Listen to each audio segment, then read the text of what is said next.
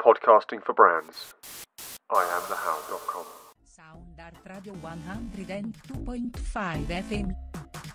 www.soundartradio.org.uk. There we go. 5 o'clock on the dot. Never miss it. Actually, I do.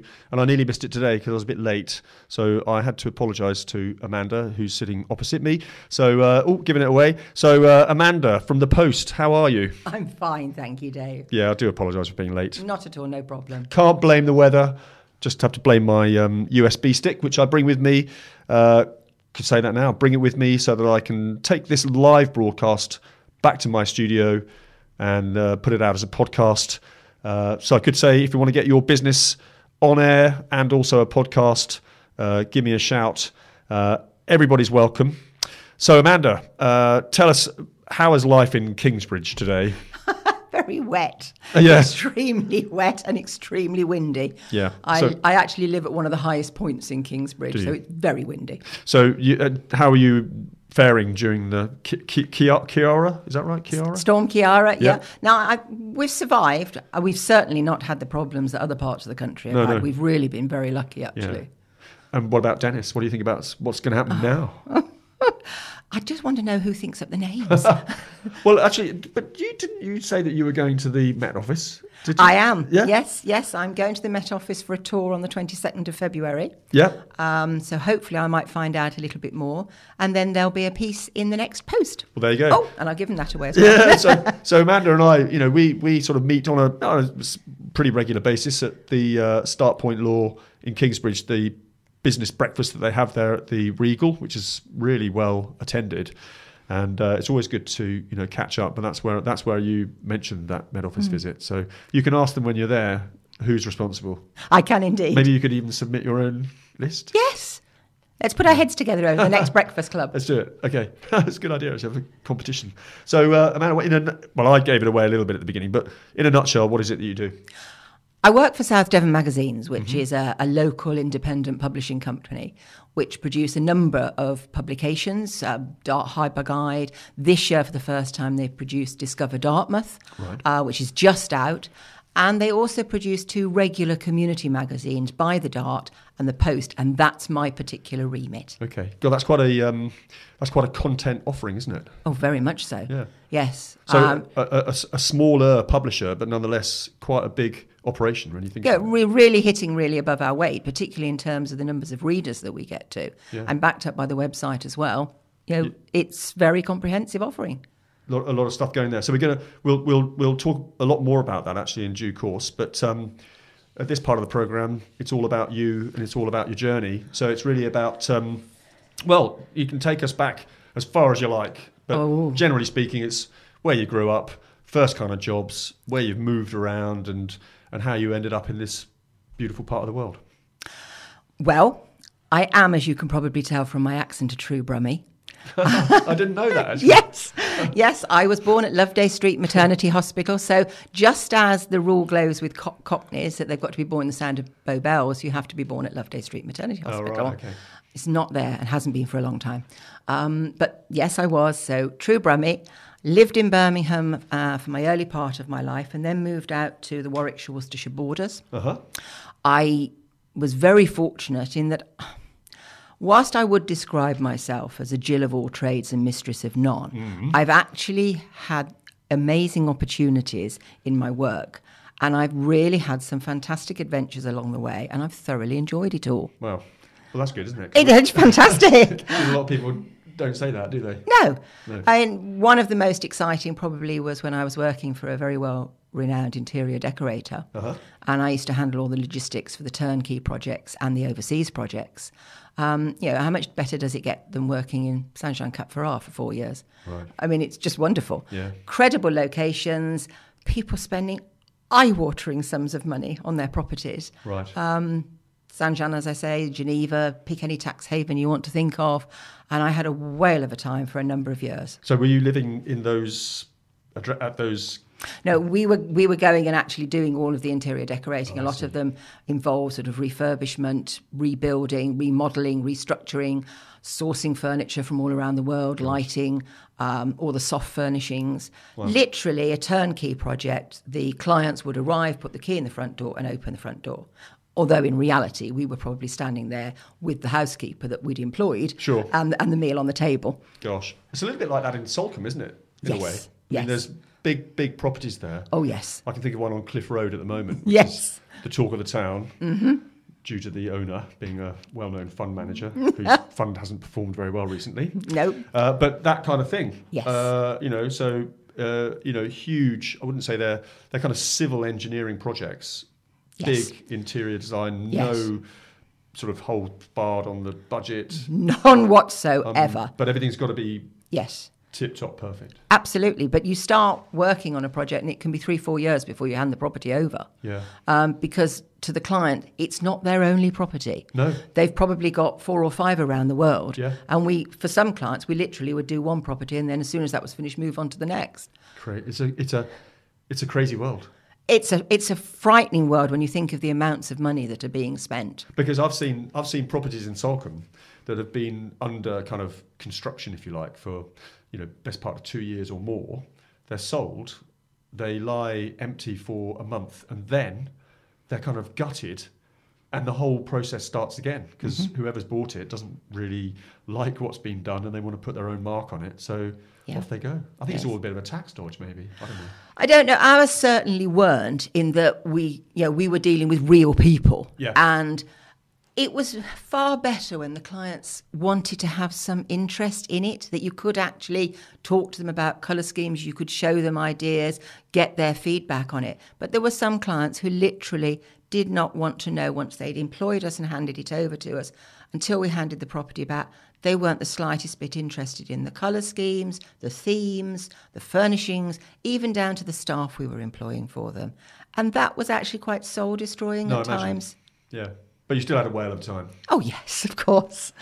Yeah, but I guess also there must be quite high levels of anxiety with some people because they can be quite tricky, can't they? Very much so, although not quite the levels of anxiety that I had when I was working for a law practice. Okay, so that's nicely done. So you moved from sort of property to law. Yes, yes. Okay, so tell us about that. Well, I worked for a firm that let's say we took the cases on that other firms wouldn't handle. Right. So we handled quite a lot of niche cases, stock market fraud. Anything you want to know about that, I'm your girl. Okay.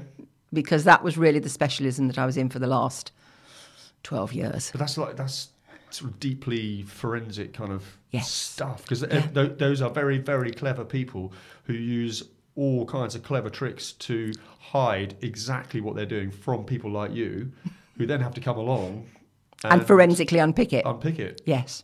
I loved doing that. Yeah, it was so different. I had all of the creative elements with interior decorating, but obviously handling the logistics, it was very meticulous as well. I mean, you can't send upholsterers out to the other side of the world, and when they've got out there, they've got no tools, they've got no fabric. So, it was meticulous.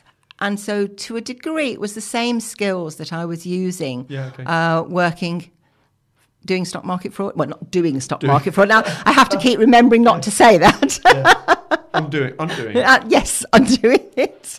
Gosh. So I imagine, so that you said that was at times quite stressful, I imagine. Yes. Yeah. An average working week for me would have been 90 hours. Right. When it got to about 120, it was a bit silly. Was that in London? No, it was actually based in the Midlands, but most of the time I would be up in London, certainly probably 2 or 3 days a week. Okay. Gosh. So how did you extricate yourself from that? By moving down to Devon. Okay. So what's the connection then? Did you... Right. My son and I used to come down on holidays. My parents and my son used to come down for a month in August and take a house above Blackpool Sands. Right. I used to commute backwards and forwards. He and I used to come down regularly. I always had a boat down here, and we'd come down for every opportunity that we had. My son had kept saying, can't we move? And my answer was always, no, you're at a good school, you're doing well, I'm not going to interrupt your education. 2 events coincided. I had a major health scare. Right. And my son's school, which was prep and then senior school, whilst the school was self-financing, the land and the buildings it occupied were owned by a family privately. They went bankrupt. Right. And the receiver called everything in. Okay. So as my son quite sensibly said, let's move to Devon. Let's do it. And we did, and we've never regretted it. No, I'm sure. I mean, there's obviously a lot of people move around. That's great. But there's a common, well, not a common, but a recurring theme with people where they fall in love with the place during their holiday and so on. So, Yes. Gosh, that's great. So then, but what about the work with the press? You know, the newspapers. I mean, how did that happen? Well, initially when I moved down here, I got involved with the Tourist Information Centre and I became the manager of that in Kingsbridge. So that meant that I got to know the area even better than I had before. I mean, obviously, I knew the area quite well from having come down for several years. And I just loved the area. I am very conscious that I absolutely did not want to be that incomer who moved into the old rectory and then complained about the church bells on a Sunday morning. That was not me. No.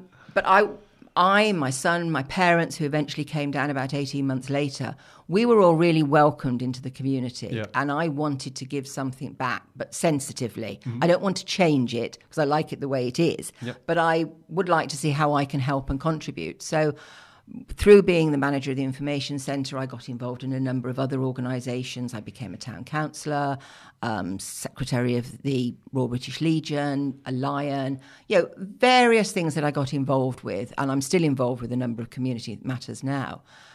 And I just really felt that I got to know the area extremely well and know who makes what tick, which is most important in an area absolutely. like that.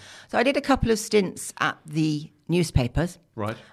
Which still just sort of piqued my interest to know more about the area. And really, the Post is just my dream job. Yeah. Because I bring a wealth of knowledge to it, and the Post enables me to disseminate that knowledge through the issues. Yeah, that's amazing, isn't it? That's quite a story, isn't it? From from high-end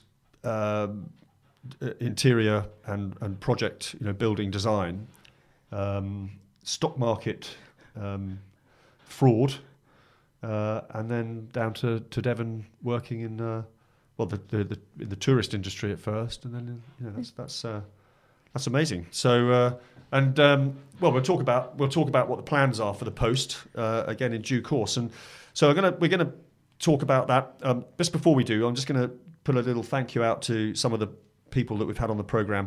A couple of weeks ago we had Hal. Hal's based in Totnes. He runs Canoe Adventures. Don't know whether you know about that, but he's fantastic. So, I can't remember what his strapline is. Something like big boats, big river, big fun. Kind of just says it all, really. Doesn't it? We've got Christine. Had Christine in from Watermill Cottages. She's in this sort of secret valley. Do you know where? I know Christine very well indeed. We both belong to the same writing group. Okay, well, there you go. And then we had Selina at Asher Marks, and Selina's based in Exeter, and she's very interesting. She's a lawyer. She's a solicitor, I should say. She's a criminal lawyer, I think, trained. But she focuses very much on trusts and trust funds, as well as wills. But she's kind of breaking down this misunderstanding that trust funds are only for people who are extremely wealthy.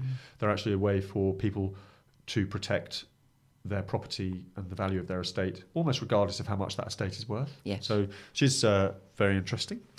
So as I said at the beginning of the programme, Soundart Radio, programmes every week or so.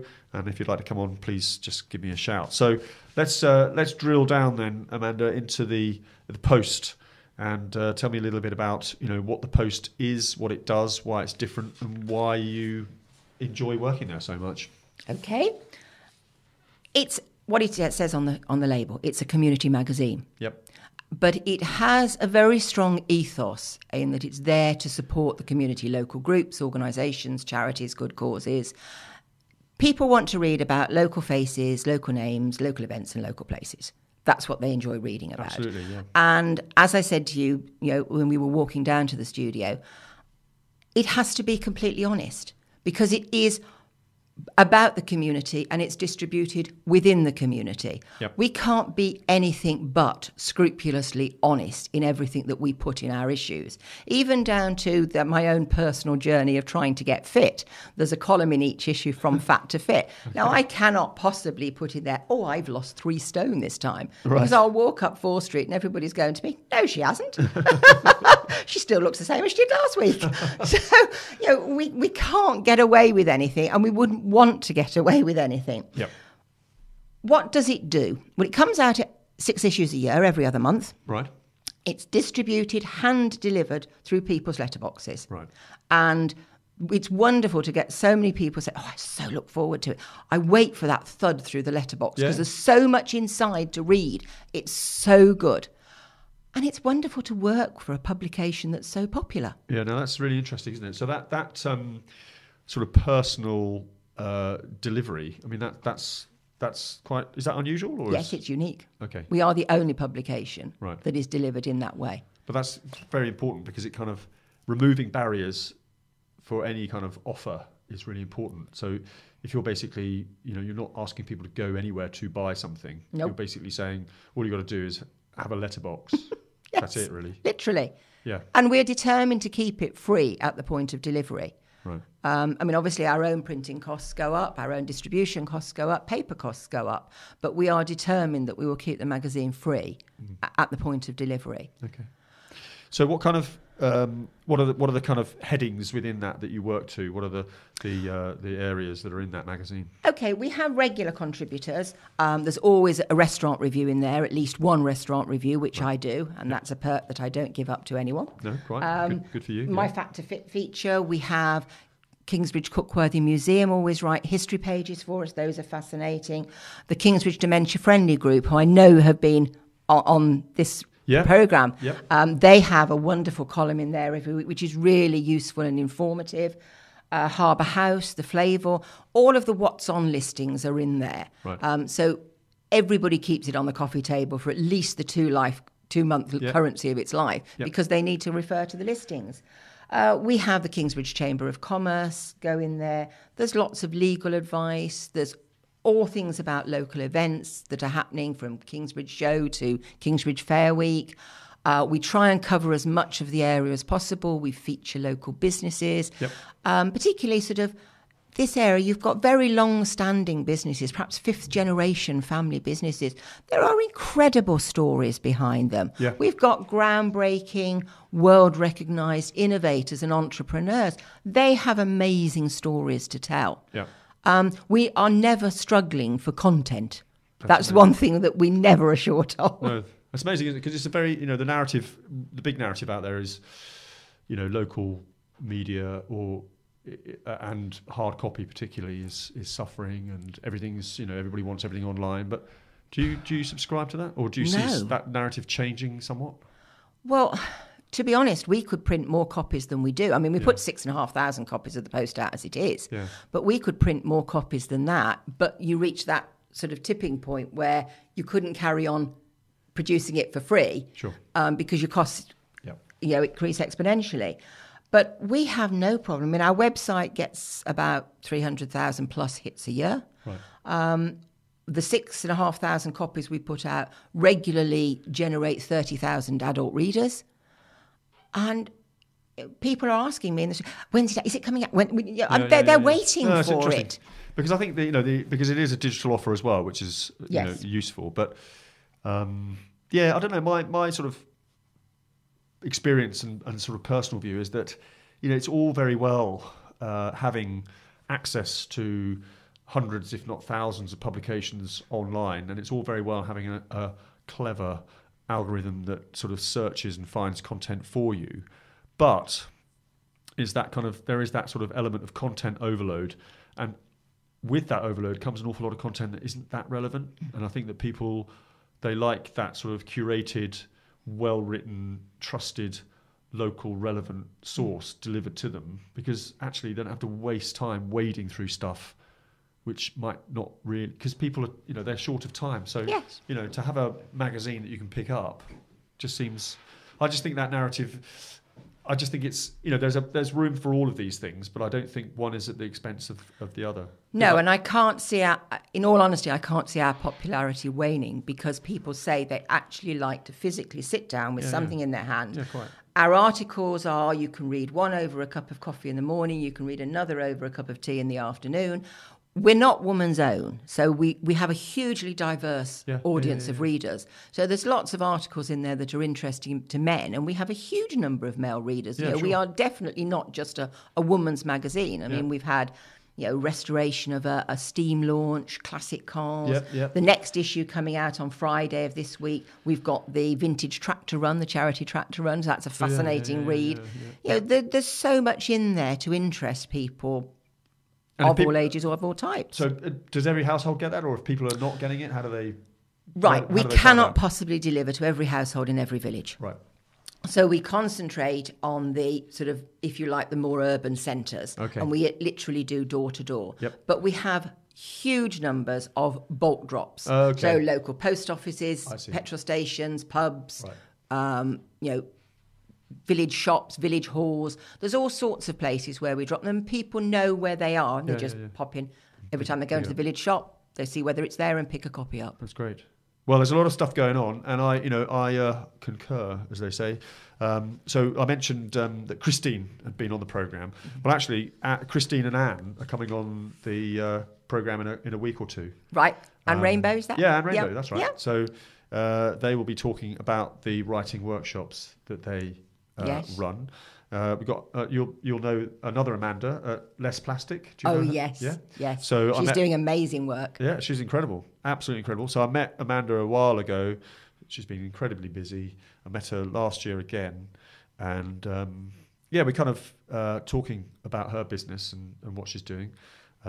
Very interesting story. And then we've got a local Totnes-based business called Rerouted. Now you know about them? Yeah. So they're basically, well, like the Post, delivery of milk, glass bottles to your door, but it's non-dairy milk, so it's almond milk, and eventually or soon they'll be rolling out all other kinds of non-dairy milk, things like oat milk and so on, made in Totnes, or their plant is on the industrial estate. So, there's an example of, and we're not in a unique area, but there's lots going on. Lots of innovation, and I think it's really interesting. So, maybe I should say it again. If you want to get your business on the programme, just drop me a line and we'll book you in. I've got probably booked up until, I don't know, June, May, June, July, something like that, but very flexible. So, you've already told me why you do what you do, but it's just the sheer enjoyment, isn't it? Yes. Yeah. Yes. So you're going to just carry on doing this and... Well, yeah. Professionally, obviously, I would like to grow the Post. Yeah. At the end of the day, we have to have advertising revenue because otherwise we couldn't produce the magazine. Yeah, I was going to ask you about that. So yes. that's the model. That's the model. It's advertising revenue, but it's a very, very high level of editorial content. Right. And that means that the advertising actually has more impact. Apart from the fact that we know we are reaching more readers than other local publications, it stands to reason. If you're printing 2 to 3 times the number of copies that they are, who's going to have the most readers? Do the maths. It's as simple as that. Yeah. We know that we're cheaper than most of the local publications. You've got a quality publication it looks good. Whatever you run in it looks good. We put a lot of care and attention into putting it together. We know that readers keep copies not just for the 2 months on the coffee table. They'll often keep them for up to a year for reference because they only take up a couple of inches on a bookshelf. Sure. So you get lots of views and you get longer reference. Paper comes out on a Friday and by Monday it's in the bin wrapping up a broken glass. That's it. And the impact's gone. Yeah. Any potential benefit has dissipated instantly. So I have no compunction about selling to advertisers, about taking space in the magazine, because I know that it works. I genuinely believe in it. I am my employer, Mark, my editor, probably wishes I was, but I'm actually not a natural saleswoman. I could not sell a life belt to a drowning man. But I actually have no worries about going out there. No, I have no worries about going out there and saying to somebody, you really need to be advertising your business in the post because I know it works. Well, I've always, my background's been in planning for, marketing and sales strategies, and the bottom line with that is that making a sale of a service or a product, it's all about making somebody's life easier at the other end. And if you are genuinely making your customer's life easier, then selling is not a problem. If you're trying to put a sort of round peg into a square hole or whatever, then just forget about it. Because a sale shouldn't be hard. It's a transaction that benefits everybody. That's all. So sales has got a strange name really, but I think that's only because people they've taken it too far, like they do everything else. So and we know that your customers, your viewers, what do you call them? Readers. They're all very happy as well. Yes, they are. I mean, you've sat there at Breakfast Club with me, and you've seen how many people. Excuse me. Yeah. You've seen how many people at Breakfast Club are already in the post, and how many people are queuing up to see me at the end of Breakfast Club to go in it. Absolutely, absolutely. It's an amazing. I say it's a success story, but it's just it's a great example of a good product, and it just has that local. We were talking before we came on air about Soundart Radio, and there are some similarities in that it's. I wouldn't call it local. I like to call it, because local implies parochial, and none of these local businesses are parochial. They are just smaller, and their values tend to be in a slightly different place than the bottom line.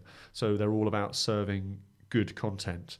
And in a world where everybody says, we need to be more creative, we need to have better content, stations like Soundart Radio, the Post, etc. They've never stopped. Yeah. Good content will always find its audience. Yes. If you have to push something, your content's no good. No. That's and it. Stories find me because everybody knows me and I've been involved in everything. I walk up Kingsbridge 4th Street and somebody will bump into me and go, "Oh, I've just told so-and-so they've got to get in touch with you," or you need to get in touch with somebody else because they're doing. Yeah. Stories find me. I don't need to go and look for them. No, absolutely. Because there's so much going on. And I don't feel ever guilty about charging somebody a business for advertising, because I know that if they pay for a page, not only have they got a good deal for themselves, but that will buy a free page for a local charity or a good cause. Or if a bunch of lads come to us and say, "We've had an idea in the pub and we're going to do a fun event to raise money for charity," we do not say, "Okay, what's your marketing budget?" No. They're about raising funds. Sure. We're not going to say you need to put an ad in before we'll run something for you. Our answer is, right, can you give me some photos? Yep. What's going on? Who can I talk to? Where can I get the details from? And if they say, "Well, actually, we're not really very good at writing," doesn't matter. We'll write it for them free of charge. Because that's what makes the magazine interesting. Brilliant.